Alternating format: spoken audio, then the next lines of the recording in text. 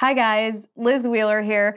So when I was at NatCon down in Miami, Florida, I sat down with a really interesting journalist who was on the ground during the Kyle Rittenhouse shootings. He provided some of the pivotal video evidence that was used when we were trying to discern the reality of what had actually happened when the left was accusing Kyle Rittenhouse of being a white supremacist murderer, and Kyle Rittenhouse was saying, nope, I was there defending the property, defending the town, and I acted in self-defense. Well, Julio Rosas is a journalist from Town Hall who witnessed everything, and I sat down and talked to him not only about what happened, but about the business of being a journalist in a situation like that. Meaning we talked about post-traumatic stress disorder and how Julio has suffered that after seeing these riots, seeing these shootings, seeing these deaths. And it was a really interesting conversation.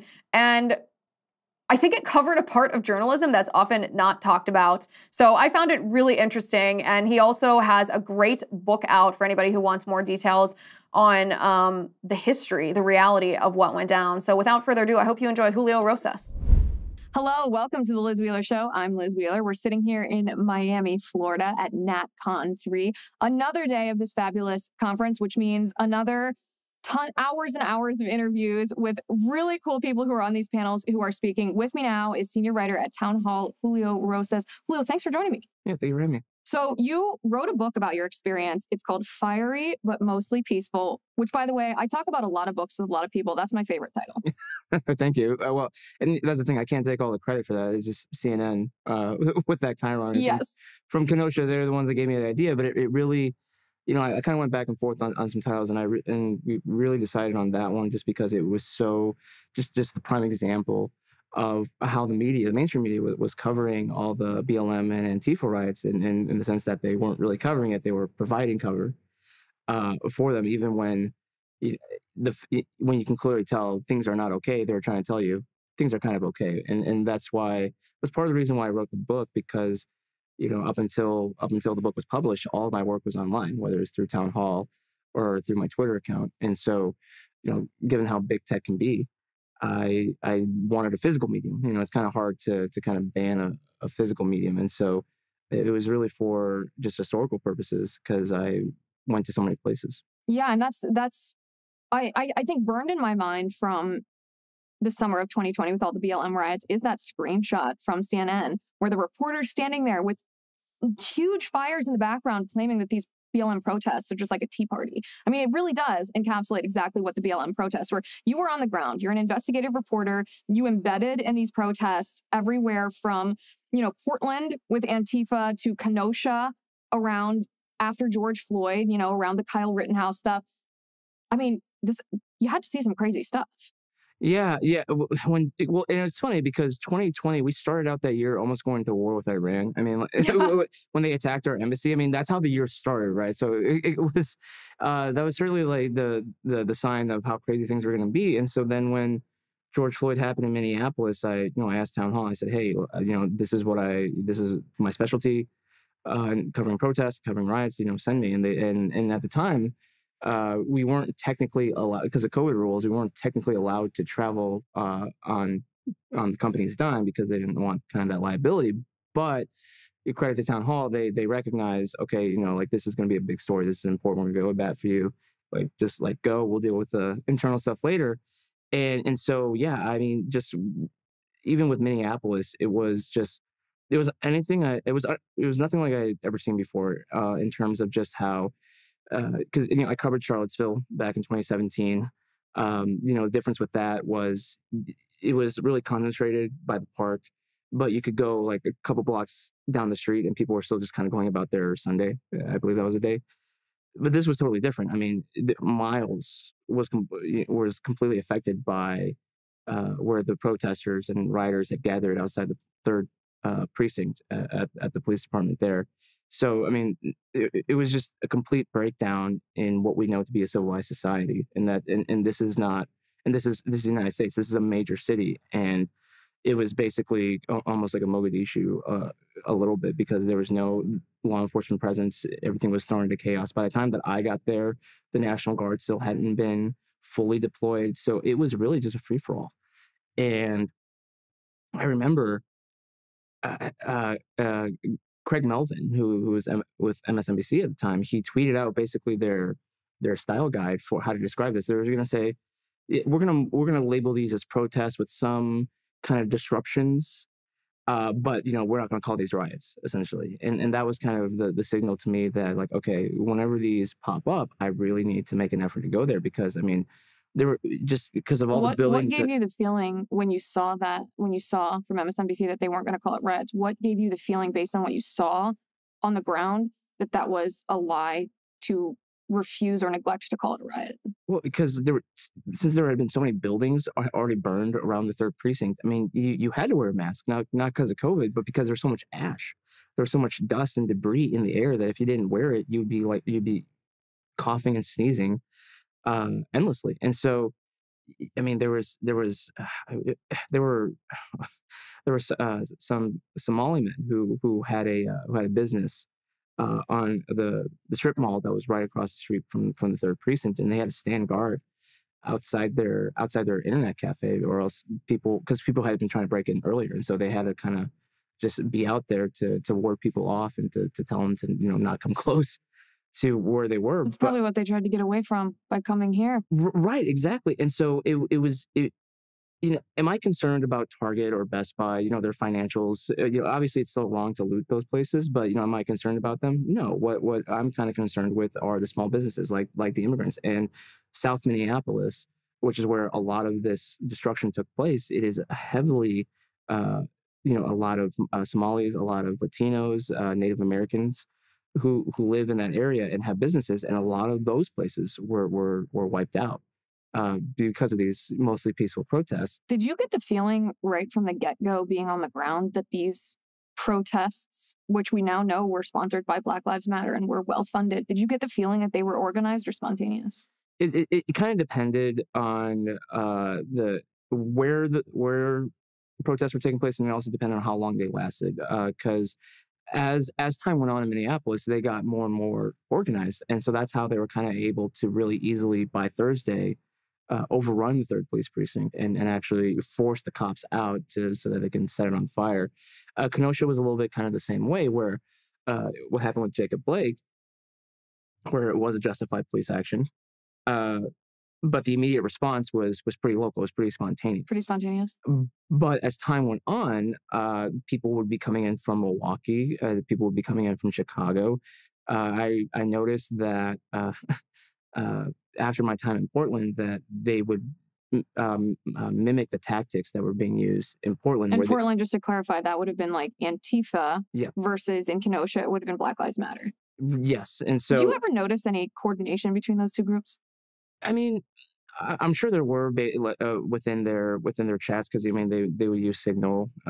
They do like to advertise for their self-funding through PayPal and Venmo, because I mean there was even a van that came all the way from, I believe it was Portland, to Kenosha, and police arrested the drivers because they were bringing in gasoline cans into the town. Right? I mean, so there was certainly.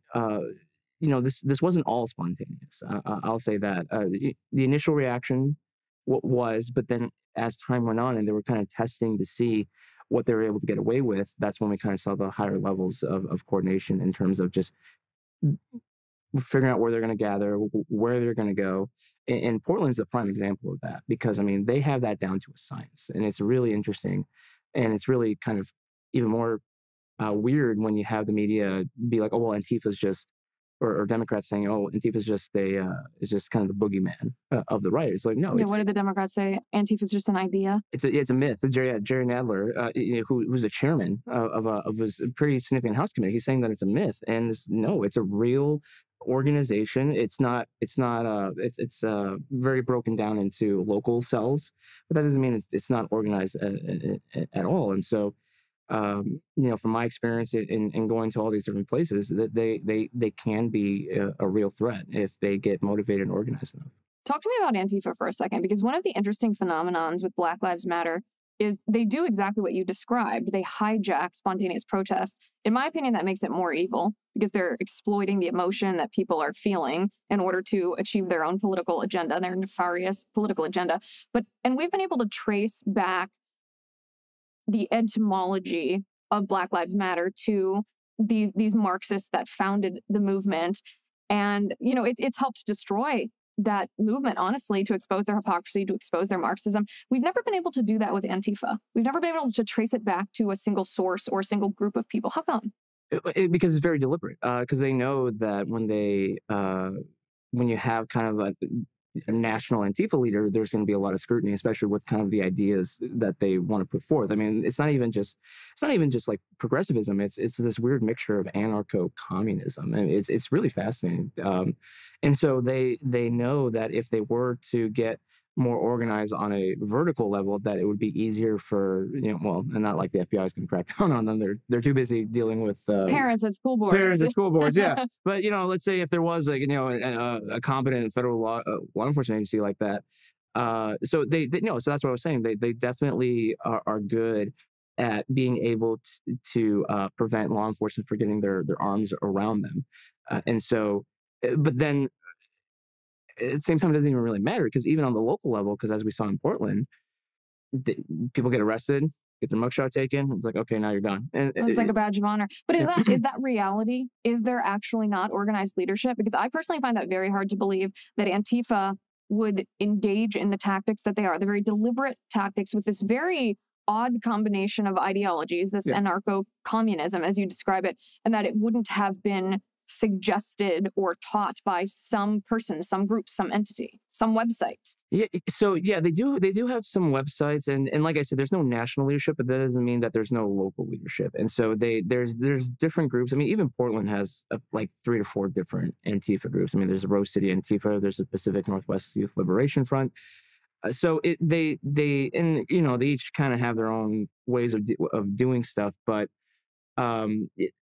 and so because that they have no national leadership or more of a concrete vertical command structure, that is also one of their biggest weaknesses. And I actually saw that when I was in Portland on January 20th, when they were rioting, just because Joe Biden was being inaugurated that day. And so, you know, because we were literally, you know, I was with the initial crowd. They all agreed to gather at this one place, and then they just started marching, but then they had no idea where they wanted to go.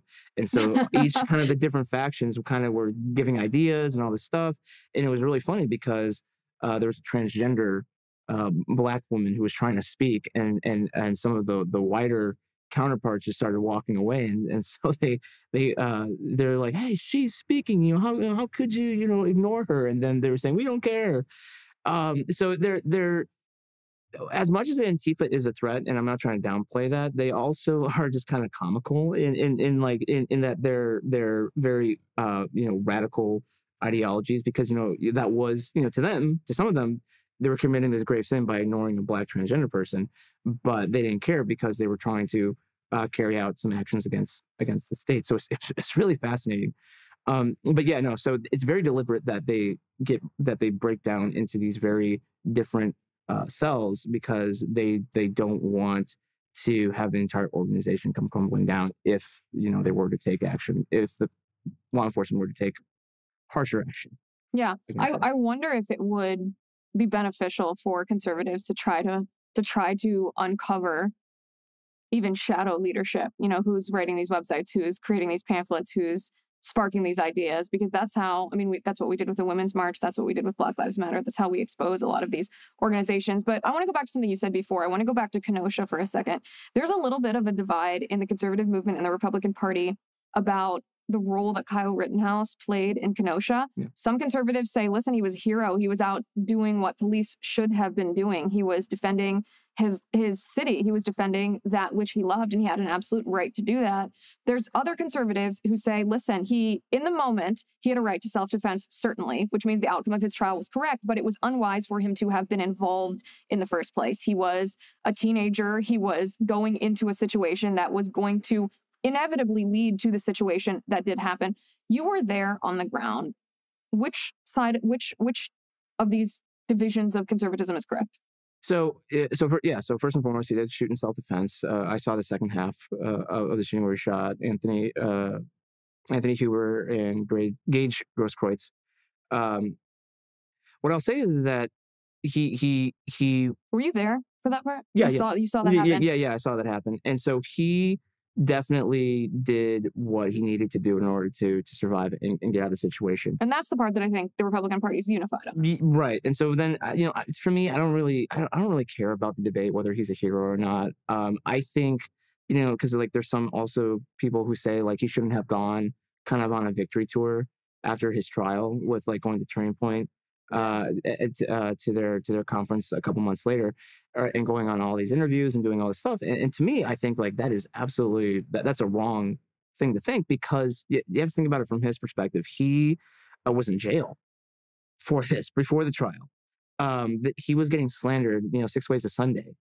He was being called a white supremacist. He was being called a terrorist, and there's all this kind of crazy stuff. And he couldn't say anything about it because he didn't want to potentially ruin his chances by saying something wrong at the trial or prior to the trial. And so for me, I think it was totally within his right to take a victory lap, because he had a very good chance, or maybe not such a good chance, but there was a possibility of him going to jail for a very, very long time, or prison for a very justifiable action. So I think, to call him a hero, or, to get into this debate about whether or not he should or should not have been there, I think it completely misses the point, because the real fault lies on the local and state officials. True. That abdicated their authority. They were trying to placate the mob yet again. The whole reason why the crowd got pushed into the area where the armed civilians were at, including Rittenhouse, was because the rioters were attacking the county courthouse.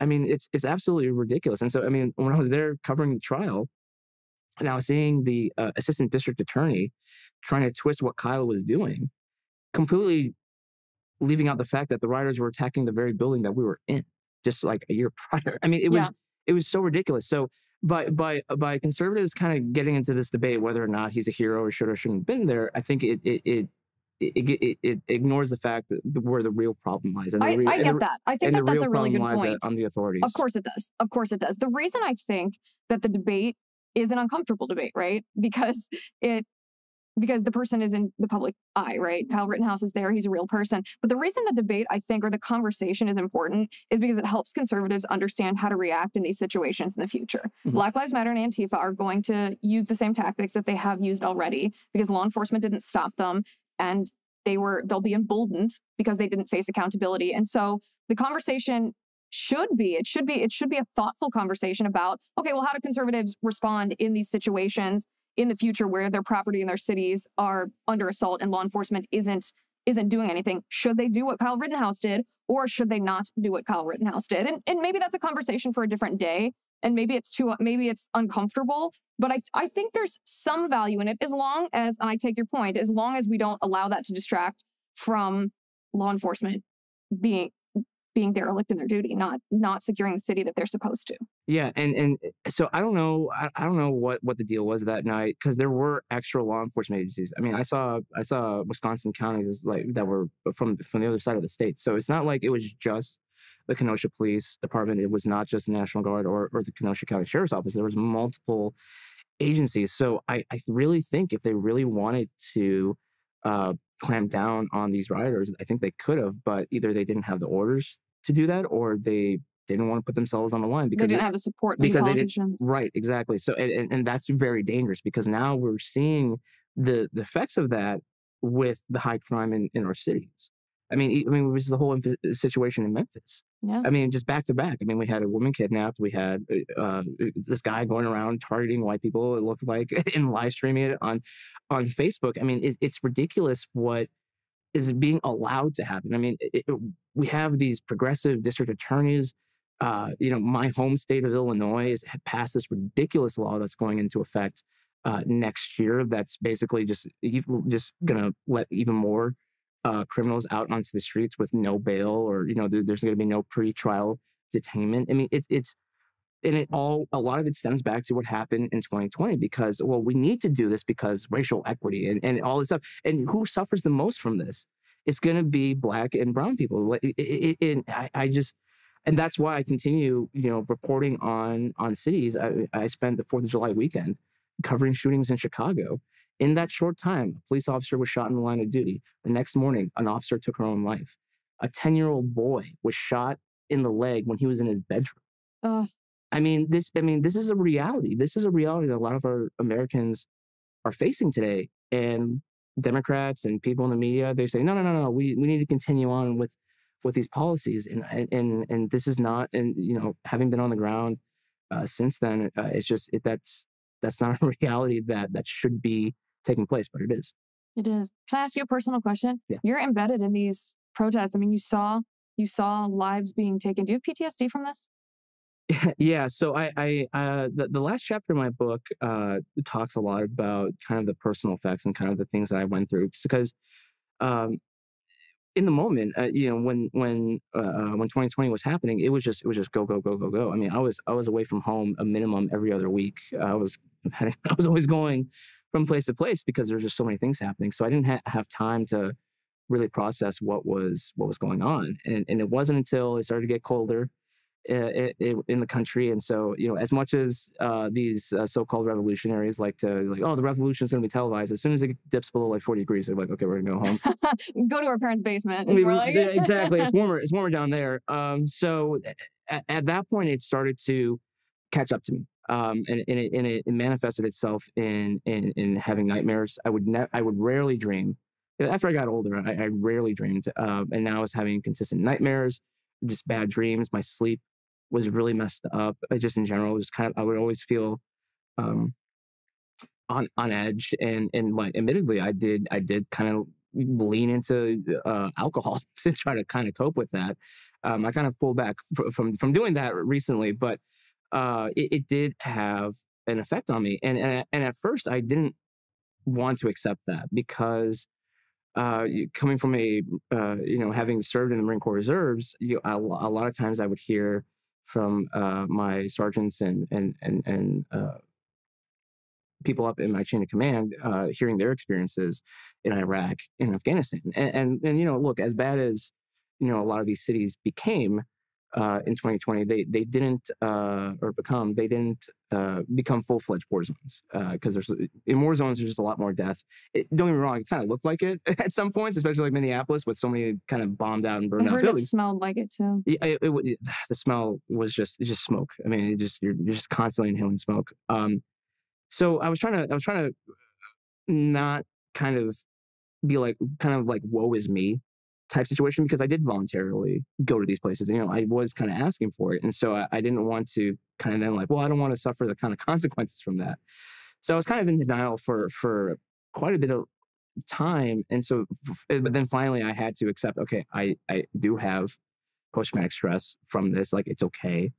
There's nothing wrong with admitting that. So it's been a process. And now it's kind of more, having to deal with this kind of sense of boredom, because as devastating and as stressful covering those events are, it's also very, very fun. I mean, there's an adrenaline rush there. I mean, it's an emotional roller coaster when you're out on the ground and everyone's going haywire. So now, thankfully, we don't have these kind of riots that are happening every other week today. And so now it's just kind of thinking about, okay, how do I deal with this new sense of boredom where the boredom is like normalcy, right? And so it's kind of hard coming back into that, and that's something that I'm still having to kind of work through. But I wouldn't change. I wouldn't not do that all over again, because it was important. It was really important to highlight the destruction, and it was important to highlight the impact. The immediate impact. And then now my mission has been to document the longer lasting effects. And I think things will get better, but I think unfortunately they're going to have to get worse before people realize that we need law and order. We need not just police departments being funded, but we need prosecutors who are actually willing to prosecute people who that's not to say that no justice system is perfect, but what we're trying to do now as a country is overcorrect. We're overcorrecting it, and Black and brown people are dying right now at a rate that maybe they wouldn't have to, and they're going to continue until people start to wise up, and hopefully it's sooner rather than later. It's fascinating. It's also, to bring this full circle, this is the result of a mainstream media that has a deliberate political agenda that aligns with the rioters, a media that refuses to report the facts, refuses to acknowledge the reality, and instead displays and airs propaganda. This is the result of it. Independent journalists like you have to go in and correct the record. And I appreciate, on behalf of the American people, I really appreciate your work. It makes me sad to hear the trauma that you've experienced. I'm happy that you've been able to find a way to cope with it in a healthy way. But if we had a media as a whole that was committed to the truth, then maybe we wouldn't even be facing the riots that we are facing. Yeah, I think 2020 was just such a unique year because George Floyd was the spark, but we had COVID, the early days of COVID, where it was still kind of we didn't know exactly how that was going to turn out, and then we also had a presidential election with a very polarizing guy. You either love him or you absolutely hated his guts. So I think even if you just took one of those situations away, I don't think it would have been as bad as it did, because there have been situations since 2020 where there was maybe there was an unjustified police action, or there was a justified police action that just looked bad on camera. But there hasn't been much in the way of riots. There might have been some protests. There might have been. So, I'm not sure. I think it was also because after the Derek Chauvin trial, where he was found guilty, I think that took the rage out finally. But kind of looking to the future, it's really concerning that just how much power the rioters were able to have, and they know that. They know. And so if the conditions are just right again, like say, I don't know, maybe Donald Trump wins again in 2024, they might try to mobilize and try to do something again, because they know that they have the media on their side. They have the political elite on their side. So we're in a scary time. Like right now, like I said, there's a lull, but that's not to say that it can't happen again. And that's probably the most concerning part about it all. So on Twitter, people can follow you at Julio_Rosas. 11, yes. Yeah, 11. Yeah. 11, yeah. Okay, say it correctly for me. Julio_Rosas 11. Okay, and I encourage everybody, follow him on Twitter. He's a great follow. Get his book, Fiery but Mostly Peaceful. Thank you for sitting down with me today. This was a great conversation. I really appreciate it. Yeah, thanks for having me. And for everyone watching, if you want exclusive early access to interviews just like this one, you can join us at lizwheelershow.com/locals. If you use my promo code ACCESS, you can watch for free for the first month of your annual subscription. That's lizwheelershow.com/locals. Thank you for watching. Thank you for listening. I'm Liz Wheeler.